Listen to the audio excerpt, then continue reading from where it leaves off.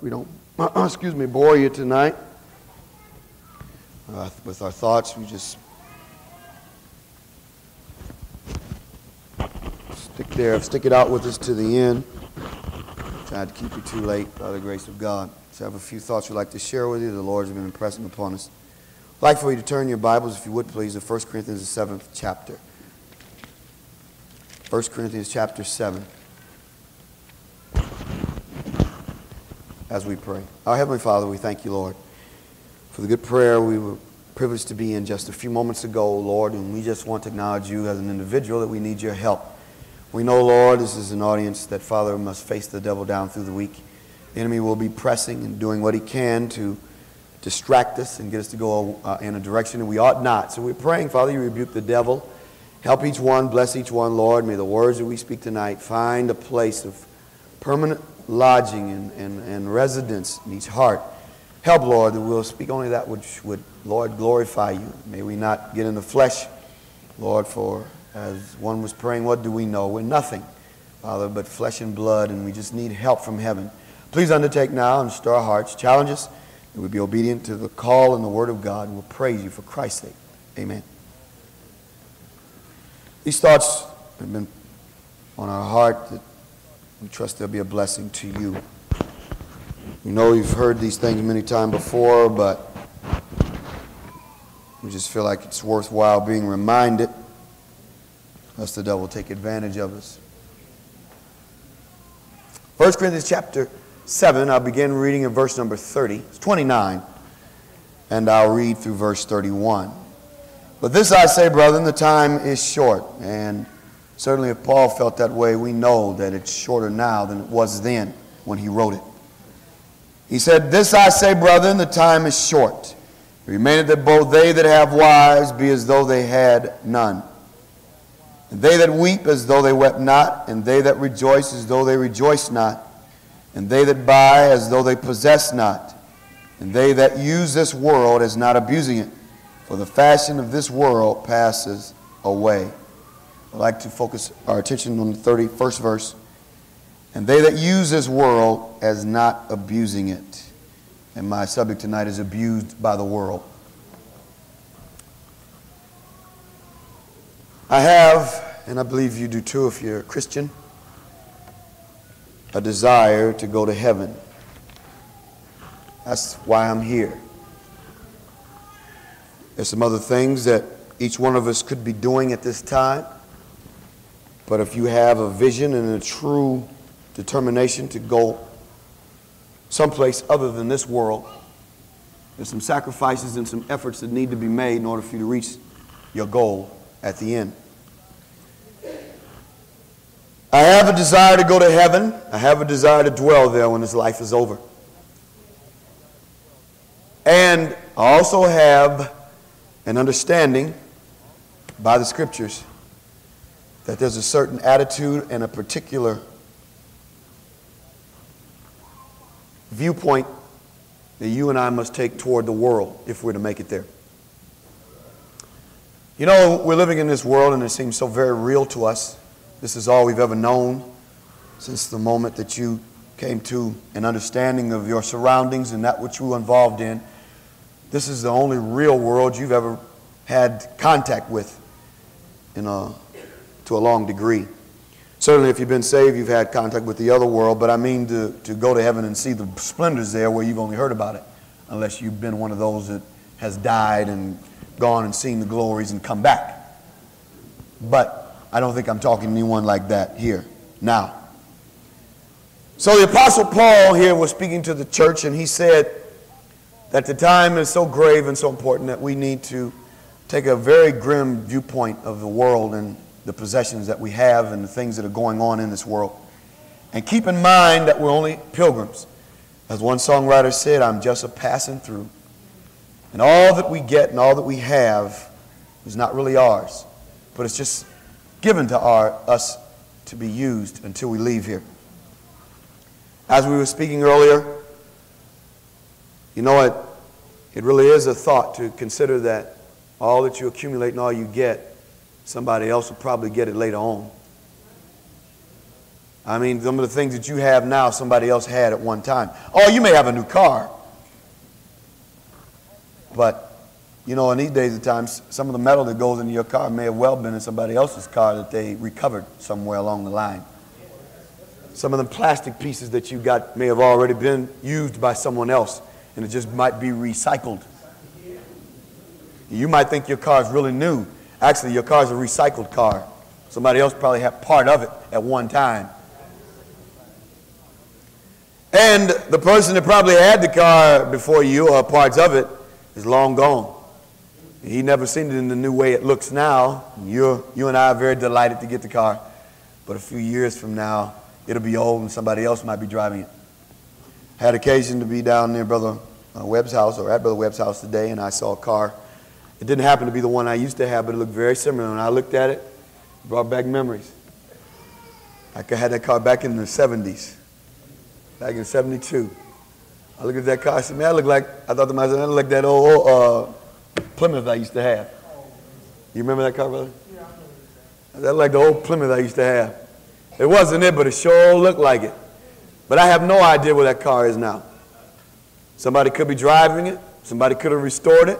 It could have been gone to the pulverizer and somebody pounded it down to a cube about the size of this podium here to be taken and melted down and used again. The point I'm trying to make with us this evening is that it is important for you and I to get a vision of what the world is really like, that it's only transitory. We can't stay here, and what we have we can't take with us. I want us to get that. I've been pondering it, and I want us to get that down in our hearts, that we can't take anything with us if we leave. Not a thing. Not a thing. I believe without fear of contradiction, I can say to you that most people are being used by the world and are not using the world. You hear what I'm saying? Most people are being taken advantage of by this world. Most people are being abused by the world. Most people are being drugged down by the world. The United States of America is a very opulent and affluent nation. In comparison to most people that you come in contact with from other countries, we're rich. No matter how much or how little you have, compared to most people, you're rich. Now, maybe perhaps compared to Kuwaitis and some of these other folks that have a lot, and some of them don't have much now, but because somebody else wanted it more than they had it. But compared to most of the world, you and I are very rich people. Our standard of living is much higher than the general standard of the world. There's only a few nations in all the world that have a higher standard of living than we do. And even those that don't have jobs, there's a way you can make money. This is the land of opportunity. We're just blessed. Things are wide open for us, if you please. And in that is also a danger, and there's a red light that should be flashing, that since we can get and afford things, we must be very careful what we do and how we do it, so the devil doesn't take advantage of us when we go out. You know, it's really sad to watch people sometime on your job and such. They'll almost have to raise their children on the telephone. They are working, maybe the women are working and the man is working. And they're doing everything they can, Brother Kennedy, to provide for their children the finer things of life. And they're working and striving and struggling, and sometimes working 2 and 3 jobs, some of them, to provide for them money and things and clothes and get the children what they want, what they desire. So they're not going to be like I was when I was young. They're not coming up like I was. They're going to have these things. They're going to enjoy life where I was deprived. And they go through all these efforts and antics and acrobatics to get these things. And brother, when they get done, they raise rebels. The children are neglected. The children are what they call latchkey. All they know is when they get home, there's a key around their neck, and they can turn and go inside, and they'll watch television till the parents get home. Or perhaps have little boys or little girls sneaking in and doing things they got no business. Drinking, getting in their drink and perhaps smoking cigarettes and other things that their parents would have a fit if they knew they were doing, but because the parents aren't there to see it, then they're getting away with it. But I was blessed. I thank God for my mother. My mother was home when I was in school. Amen. Now, there may have been some things that we couldn't have because she was at home. In fact, I know there was. If she had been working and she had a good job when she was there in Detroit, if she had been working, we could have had a lot more things. But I feel I'm much better blessed for her to have been home than for her to have been out in the workforce and me being able to have new bikes and all kind of clothing and everything else. Amen. See, we're missing the boat when we feel like we got to have everything. You hear what I'm saying? People are missing the boat when they feel like their children have to have everything, or they feel like they have to have. We don't have to have everything. God help us. God help me. We do not have to have everything. And if there's something we desire to have, we should be willing to make sacrifices in order to get it and not try to stretch to get it. You know what I'm saying? Or we'll get ourselves in trouble we may not be able to get out of. Amen. It's easy to get in trouble. It's harder to get out. It's better to stay out. Amen. Then we don't have to worry about trying to pray out. You know what I'm saying? Amen. Also, how often people are working and the spouses hardly know each other. Because she's working, he's working. And they don't even know each other. They're married singles, brother. They live in the same house. They live under the same roof, but they really have no relationship. Amen. They don't have any conversation with each other. They can't sit down and talk or hold a decent conversation. I had a man tell me that one time. He said, I can't talk to my wife for more than a half hour. Now, maybe he was exaggerating, and maybe he wasn't. I had called my wife, and we were talking on the phone, and he looked on my little bill there, and he said, man, you talking to your wife that long? He said, I can't talk to my wife more than half an hour. We probably could have talked longer, but you know how that is. And the time went by so fast. You know what I'm saying? But the point I'm making is this, that in their effort, in people's effort to get things, they're missing the real meaning of life. The real meaning of life is to live for God and to have a wonderful life on earth without sinning, without corruption, and to die and go to heaven. Now that's the meaning of life. And whatever we get in the meantime, we're to use it to the glory of God and to no other end. If what I get or what you get cannot be used to the glory of God, we're better off without it. Amen. If it can't be used to the glory of God, then it's better off that we don't have it. Am I right? Amen. And whenever we go out and do something, we should have that in mind, that whatever I do, however I'm getting myself involved in, it's some way I want God to get glory out of it. I want Him to be able to use it to His glory. Amen. And it is important that we keep that in mind. I'm so thankful that God has had mercy on us and saved us when He did. Because had I stayed out there, my conception of life was getting money and getting it fast and getting a lot of it. I want money. I want it now. I want it fast. I want it easy. And I want a lot of it. And when you have that kind of mentality, there's not too many things you won't do to get it. And there was a lot of things I stooped to do to get it because that was the way I was thinking. But when God saved me, He changed that thinking. Amen. But now, there are some people that call themselves saved that are still thinking that way.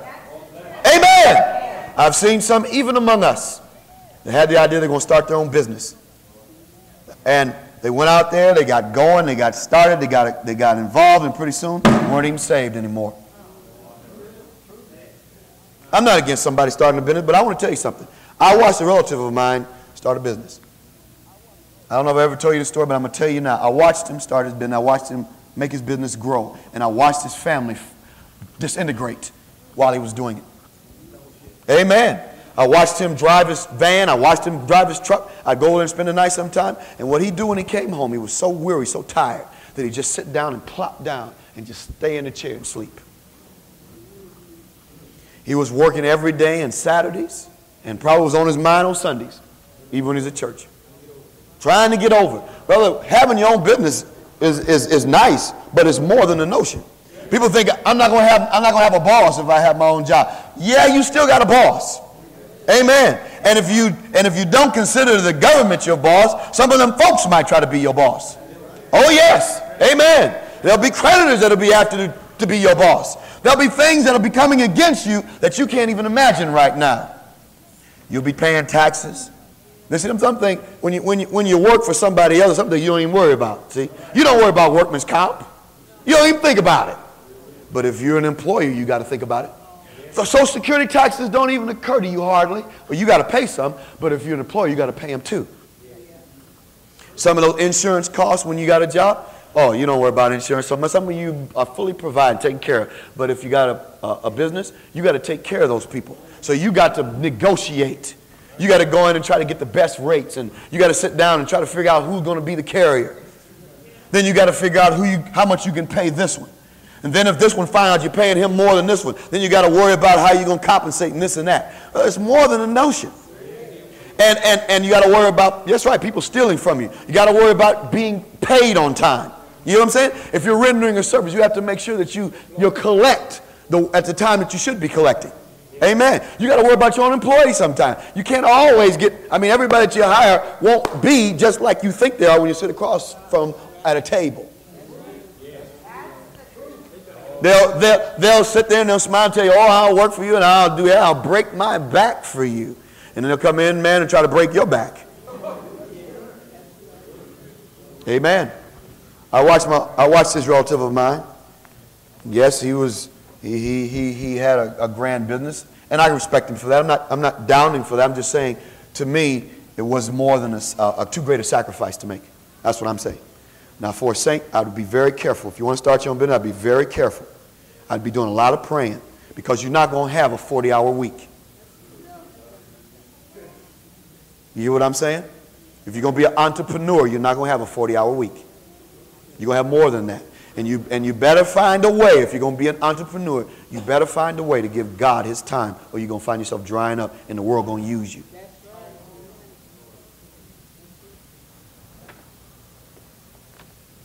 All for the love of money. How many have gone off and gone shipwreck? Amen. You know, it's one blessing, one wonderful blessing in being salaried like I am right now, is it doesn't matter. They don't pay me overtime. So there's no incentive, there's no desire there at all. I mean, I want to do my work, I want to get it done. And sometimes I do stay late, I do. And Sister Betty can attest to that. Sometimes I'm there later than I have to be. And brother, it's not because I'm trying to make money. It's just I got something to do. Amen. That's why I'm trying to do a good job. I'm trying to give the man his dues. And I can't always get it done in the time that I'd like to get it done. But brother, I'm so glad that carrot's not sitting out there, man. Oh, man, OT. At one time, I can remember when I was working there, man, it was getting good. I happened to be paid overtime at the time. And man, they was piling it on me. And man, it was getting good. And I found myself getting to a place where I started counting on it. That's the direction I was going, Sister Celie. I found myself, it was so constant that I found myself, factoring that in. That was part of my living, you know what I mean? And soon it dawned on me, what in the world am I doing? I'm going to get messed up. And just when I stopped, they stopped me. They said, Ron, won't be no more overtime. But I'm so glad that God had quickened me just a few moments, probably a message or somebody talked to me or something, and brought to my realization the path that I was traveling. But see, the world will use you, I'm telling you. You can get used to that. Well, there's some people now, on some of you all jobs, you can stand up and you can attest to this, that if they don't get overtime, they get mad. And the reason why they get mad is because they've already counted that into their budget. Amen. They've already set aside certain bills to be paid with that overtime. And if they don't get that, it's messed up. I know a gentleman right now, I'm going to call his name, but this gentleman lives so tight in life that, brother, it seemed like $3 or $4 messes him up. I mean, he's living that close. I said, I can't imagine. I've never lived that close in life. I can't imagine. I can't imagine living that tight. How does a person do that? Well, it's because they let the world use them. Amen. Lord, help us. Amen. Amen. That's right. That's right. May the Lord just show us how to manage our money and manage our time, manage ourselves so we can make it to heaven when it's all over, right? Because like I said, all that we have as we go through life, we're just passing through. When I was speaking to you this morning about people throwing things out, and saying you're junk, I've seen it happen. I wasn't making that up. We went over to somebody's house one time. A relative had died. And man, we looked at this stuff and said, this is junk. This is junk. But as far as this individual is concerned, this was life's treasures. Oh, mercy. We go over this, and this individual would say, look at my couch. Look how, and it didn't look pretty from the outside. I'm telling you the truth. It was a nice looking couch. But when we went back, and we got to looking at it, we pulled the thing up, mice had been chewing on it. All down inside. But you couldn't see it when you were there, when you went over. There was a whole lot of other stuff there. But we just say, this is junk. Took that stuff and gave it to this one and that one and this group and that group. Get rid of this junk. Nobody wants it. But if that individual had been living, they'd have had a heart attack or a stroke or something if you had grabbed that stuff and called it junk. Because it was that important. But see, that's what I'm trying to say. May God help us not to let these things get so important in our eyesight. See what I'm saying? To the place where if something happens to it, we find ourselves backsliding. Or we get all out of sorts. Or we quit coming to church. Or we get mad at all the saints. Or we throw a fit or a tantrum. We blame God. Oh, Lord, help us. Amen. I read a story once about an African nation. I don't know where the nation is, but it's supposed to be a true story. It's a nation somewhere where maybe it's a tribe, I'm not sure, but anyway, it's a group. And every 7 years they elect a new king. And at the end of the 7 years, they kill the king they had. Now, let me explain something to you. The king is not killed because they take him out in the back and hang him. I knew that's what you think. But the king is killed because of the affluent life that he lives. In other words, he gets so much of his own way that at the end of 7 years, they normally die. They say they give him so much that he has even the power of life and death. And they say for 7 years, he can get anything he wants and everything he wants. So he eats like that man, that rich man, how did he fare sumptuous every day? Every day. He has at his beck and call whatever desires call for him. And they say at the end of 7 years, they normally give up the ghost. It kills them. And they say, even though all the other men in the area know that's what's probably going to happen to them, said they don't lack for applicants. Huh? There's somebody somewhere standing in the wings waiting to be elected, knowing full well that the odds are that at the end of 7 years they'll be dead too. You're going to kill them. What's the point you're making? I'm telling you, my friend, if you got everything that you wanted sometime, it'd kill you. Some of us wouldn't last 7 years. We ought to be thankful that God doesn't give us everything we want. If nothing else, it would kill us spiritually. Amen. You might live for a number of years, but spiritually you'd be dead as a doornail. Amen. You wouldn't have time to consume all that. Lord have mercy. Help us. Just think of it for a minute. Here this man would want to be elected. So that for 7 years, just 7 short years, brother. That's not long. 7 years will go by like that. But for 7 years, he can enjoy everything. Oh, he's got supreme power. Women, whatever he wants, at his beck and call. But at the end of about 7 years, we got to do it all over again because this guy's getting ready to die. He done killed that's right, he done killed himself. The people have helped him, and he has killed himself.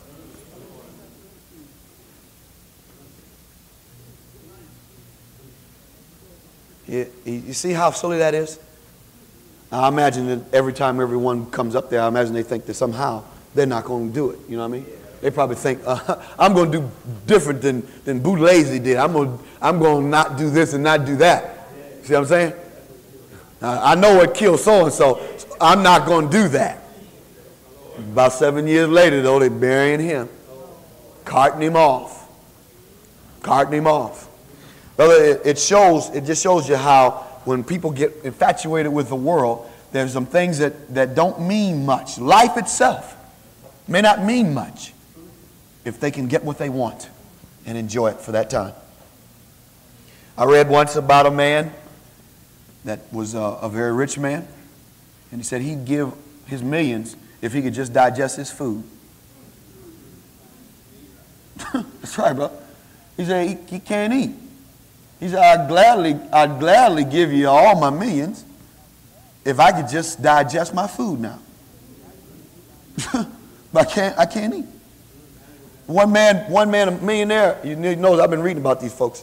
One man said he starved to death on his feet.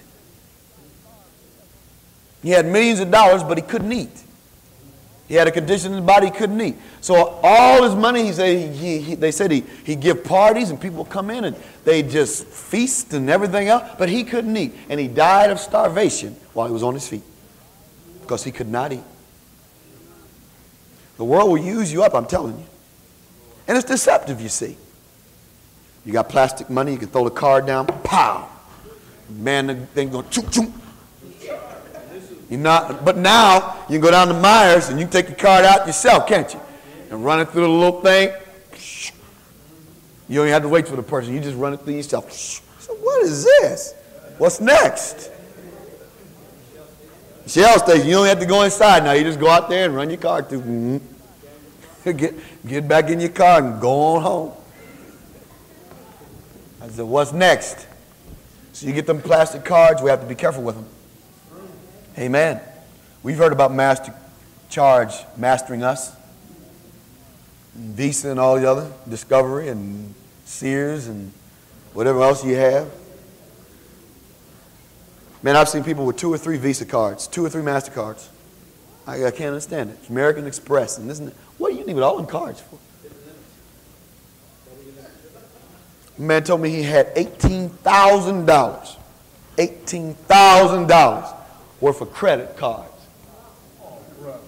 $18,000.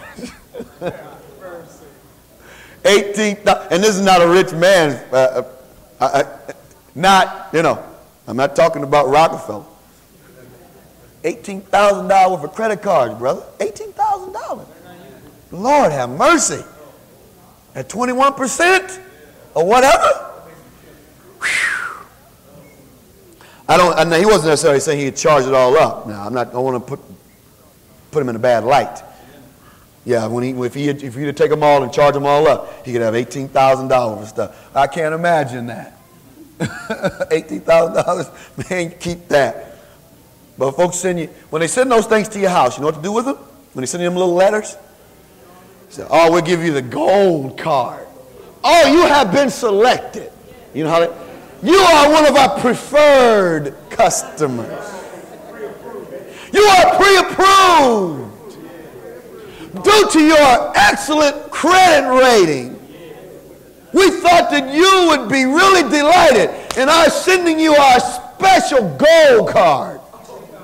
As you got a $3,000 limit, and every year you only pay us a small fee of $35, and this card can be yours. Just fill out the side at the bottom and send it back in. No application in anything else. Put it in the garbage. Listen, you got enough sense to go down and get one if you want it, right? We better be careful don't get too many. Amen. How often? Amen. Colossians chapter 2. Let me read you a couple more verses and I'm going to sit down here, Lord willing. Colossians chapter 2, verse 20. Wherefore, if you be dead with Christ from the rudiments of the world, why, as though living in the world, are you subject to ordinances?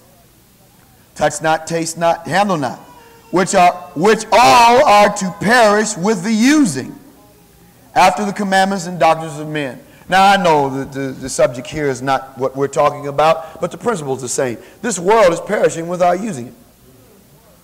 When you get in that car, every time you drive it, it's perishing. You understand what I'm saying? And so are you, and so am I. Every time we use these things, they're getting a little more wear and tear on them. They normally don't get better with use. They get weaker, right? No matter how good they were at the beginning, they're not going to be as good by the time you get done with it. So keep that in mind, that what you have in your possession is to be used to God's glory. And do that, and God will bless you for it. But don't let the world take advantage of you. Don't try to keep up with the Joneses. Amen. Amen. Be better off to save some money up and buy it and get it over with than to try to keep up, than go out and charge it and be struggling for the next 6 years. And be all dry and have to work every overtime they ask for. Oh, Lord, help us, Jesus, please. Every time they call, you got to go. You can't afford, I can't afford to turn it down. Lord have mercy. You ought to see some people, man. They crank overtime like you wouldn't believe. Woo. And I said, look, I'm gone. I'm going home. I'm going to see my wife and family. I got a life outside of this place, okay? Now, you might not. This might be your great escape. Huh? Because you all don't get along no way. See what I'm saying? You're not saved, he's not saved, you all don't get along. But I'm going home. I got a place of refuge. I got not only a house, I have a home. Amen. And so I'm going home. Bye. And we need to be able to say that. Brother. Amen. See, the devil would like to get us in a position where we're so caught up and so tied up that we can't do what we're supposed to do as far as God's concerned. And he'll do it if he can. Now, he may not be able to get you to smoke and drink. He may not get you out on the dance floor. He may not get you to card parties and sniffing drugs or whatever. But he sure would like to get you overcharged. Oh, Lord, help us. And you know, of all the things out there, that's one of the worst things we can let happen to us is get overcharged.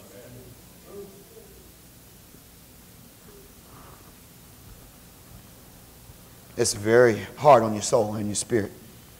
So he said, these things perish with using. Whatever we get, it's going to perish as we use it, right? So we best use it to the glory of God. And if we can use it to God's glory and God can get the praise out of it, then that's what it's all about, right? 1 John 2. Very familiar verse of Scripture for those that have been around for a while. Let's read it. You know it, excuse me, by heart, some of you. Love not the world, 15. Neither the things that are in the world. Now he said don't love the world. He said don't love the stuff in it. Oh, Lord. There's some beautiful automobiles out there on the road. But folks are sure in love with their cars. Oh, mercy. I watch them sometime where I work on the parking lot.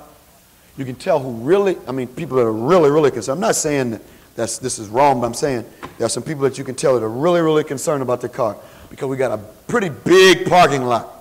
And you'll see them park way over in the corner. And not just parked in line, but they'll park at a slant so that you can't get your car next to their car.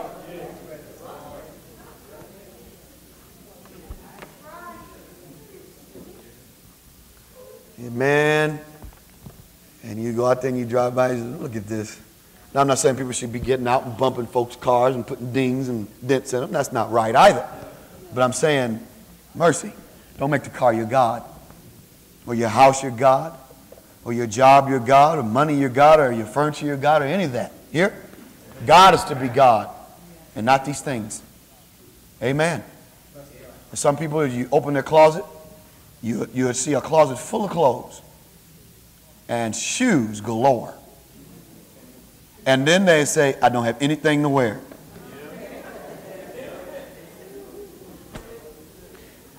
I don't have anything to wear today. You don't have anything to wear? You don't have anything to wear? Oh, you ought to hear them. Oh, Lord, have mercy. It's really something. People spend their money on these things, and when they get finished, what do they have really to show for it? Nothing, brother. Nothing. It's all worn out in a few short years. Nothing to show for it. But saints, Jesus told us this. And I mean, I quoted just right, but nevertheless, he said, these things are what the Gentiles seek after, right? He said, there's some things that, and when he speaks to Gentiles, he's talking about the world in general. He said, these are some things that the world seeks after. He said, don't be like that. Lord, help us not to be like that. And we can make it to heaven if we really want to go. There's a law that you and I are familiar with known as gravity. You've heard of it, right? And it is said, or has been said, that a man that could carry a sack of grain on earth could probably carry about 6 times that much on the moon, because the moon is smaller. And so the gravitational pull is not as great. So if you took that same man and put him on Earth, if Earth was as large as the sun, that's what I'm trying to say, he would have a time trying to take his watch off. So the watch would probably weigh about 5 or 6 pounds. Because of the size, there's a greater pull. You still with me? All right. Now, if he's on the moon's smaller than the earth, so the gravitational pull would be smaller, so he could carry more. He'd be lighter. Things would be lighter to him. He said, but if the earth was the size of the sun, he said your watch would be probably about 5 or 6 pounds. Yeah, it'd be a big burden to you. In fact, it said that if you laid down, you'd never get up again. You wouldn't have the strength to get back up. So what's the moral of all that? That's interesting. What's the moral of it? The bigger your world is to you, the heavier your burden. If you see the world as being all important, it's just like the sun to you. That's why y'all burdened and weighed down. Amen? That's why y'all burdened and weighed down. That's why things are so heavy to you. Even the smallest thing is going to be hard for you, because the world's so big in your sight that every little thing is big to you. But those that have the world about the size of a marble, which is about where we need to have it. Amen. Brother, that's right. We're free as a bird. You can be free as a bird. If I get it okay, if I don't, okay. Praise God, I'm saved. Hallelujah. Amen. If it works out all right, if it don't work out, fine. Praise God, I'm going to be happy. Glory. That's what you need. You need to see it. You need to see it like a marble. Come on. It doesn't need to be all encompassing in your vision. You don't need to see the world as everything. Come on. You need to see it like nothing. That I'm leaving here. The gray hairs are sprouting. And I can't run like I used to. Can't hop like I used to. In fact, don't even feel like trying to do it sometimes. See what I'm saying? I got to go. And when you get that vision, brother, then some of these things will be pretty light to you. Some of your burdens will lighten up, because you realize, man, I don't have to bear this but a few short years and then I'm gone. I'm out of here. Well, let me read these few more verses to you. This was my last verse, wasn't it? Love not the world, neither the things that are in the world. If any man love the world, the love of the Father is not in him. That's a strong statement. He did not say, or did not mince words. He said, if you love the world, he said, you can't love God too. Can't be spiritual. That's what he's saying. So you can't be world and be spiritual at the same time. You can't be in love with God and be in love with this world. And the world passes away. That's what Paul said, didn't he? So these things perish with using. Didn't he say that? He said the fashion of the world passes away over in Corinthians. He said the world passes away and the lust thereof. But he that doeth the will of God abideth forever. For all that is in the world, the lust of the flesh, the lust of the eyes, and the pride of life, is not of the Father, but is of the world. We trust these few words have been a blessing to you. Remember, amen, we got to leave here, that you are called a pilgrim and a sojourner, and your life will soon be over, and you'll be off in eternity, and only what's done for the Master will be important. As we stand.